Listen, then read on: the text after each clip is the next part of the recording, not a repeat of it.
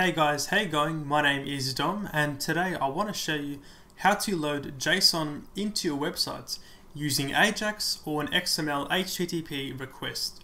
So this means you're actually able to load JSON dynamically into your pages without refreshing the page. So right here I have an index.html file which looks like this in the browser. Alright, I've also got a data.json file which looks like this, and this is in the same root directory as the HTML file. This contains a few JSON properties such as status, moves made, and also players. This represents basically just a simple game state of some imaginary game I've made up. So we're actually going to just load this JSON document into this HTML file and make it usable like a regular native JavaScript object. Alright, we can start by creating an XMLHttpRequest request. So inside here, I'm going to declare a new constant. I'm going to call this one XHR equal to a new XMLHttpRequest request object. Alright, and this right here is going to actually make the request and then give us a response. So this is actually an object which goes through states. Okay, now one of the states is actually called the loaded state. So when the request has been loaded and received, we can define a function which handles that. We can do this down here by setting a function to the onload property. Let's say xhr.onload, okay, is equal to a function.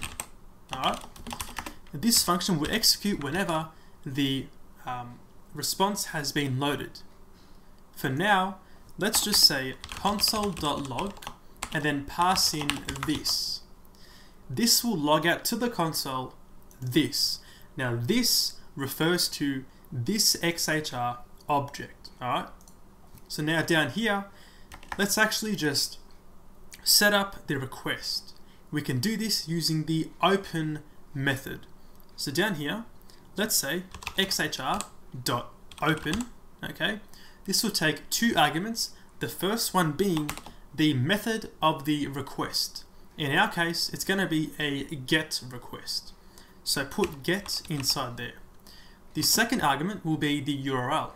In our case, it's going to be data.json, alright? Let's say data.json inside there.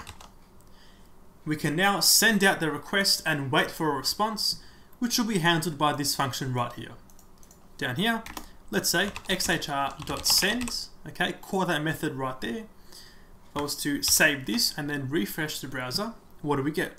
We'll refresh, and we get an XML/HTTP request object logged out to the console. If I was to expand this, we see a few properties and methods inside here. We're actually after the response text property. This contains the actual response body from the server. In this case, it's going to be the JSON file in text form, as you can see right there.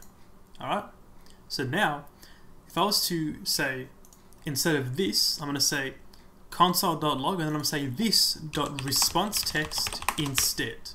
Okay, if I was to save this and refresh the browser, this time we see we get the actual JSON file in the console. So we're halfway there.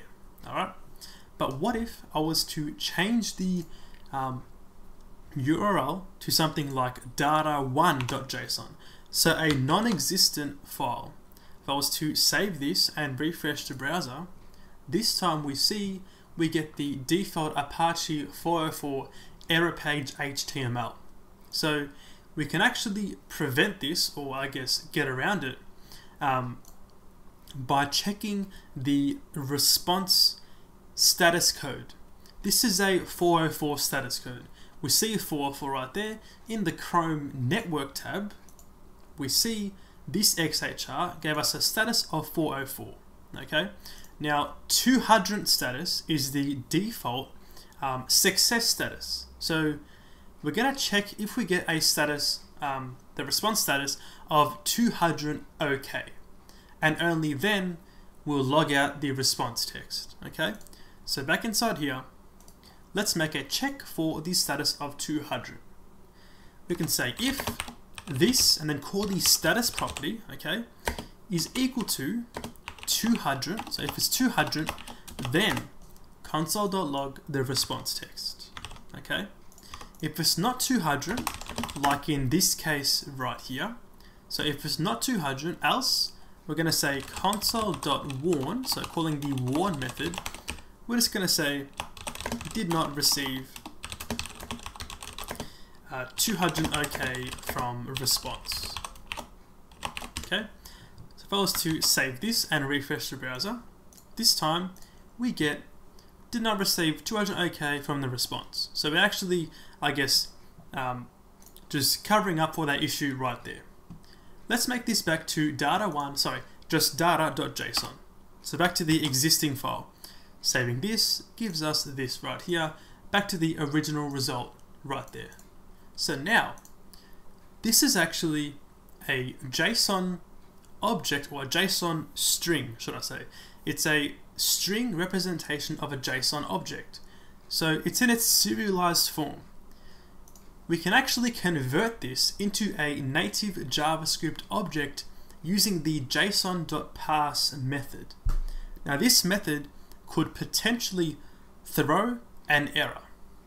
So we can actually wrap this next code inside a try-catch block to, I guess, handle that potential syntax error. Okay. Inside the try block, let's create a new constant, and this will actually be the native JavaScript object of this JSON object. Let's say const and then call this one response object resobj equal to JSON in all caps dot parse. So calling the parse method, we're going to pass in this dot response text. So we're passing in the serialized string form of the JSON document inside this parse method. It's going to do its magic and then give us a native JavaScript object called resobj. Now if this fails, it's going to throw an error. Now we can catch this error. Right, going to type out E inside here. If we get an error, we're going to say console.warn once again and say there was an error in the JSON could not pass, something like that. Okay, so now let's just get rid of this this log statement. So now, if the JSON has errors, we're going to see this warning message. Otherwise, we have converted this object successfully. We can now console.log the response object. Okay, so now saving this and refreshing the browser gives us this result right here, a native JavaScript object of that JSON document. Alright, so perfect. Now, what if I was to go back inside here and mess up the syntax of this JSON file? Let's get rid of that right there and put a few $signs, sevens, random characters, just like that. If I was to save this and refresh the browser, we actually get a message there was an error in the JSON could not pass. So it's preventing that if the JSON is not valid JSON. Alright, let's make that normal once again. Okay, so now we have I guess we've reached our goal of having the native JavaScript object. Alright, let me show you how this thing actually works. So you can actually say something like this. Let's just say we want to actually print out the status, or let's say we want to actually alert the status of this JSON object. Inside here, let's say alert. Okay, so calling the window.alert method, we're going to alert out something like response object dot status. So dot status refers to this status property. We're going to alert the response object dot status. Okay, let's get rid of that. Well, to save this and refresh the browser, we get the alert message in progress, which happens to be the value of this status property right there. This is a native JavaScript object to be used for your application. Alright, and that's how you can use AJAX to load JSON dynamically inside your websites. Thank you for watching, and I'll see you later.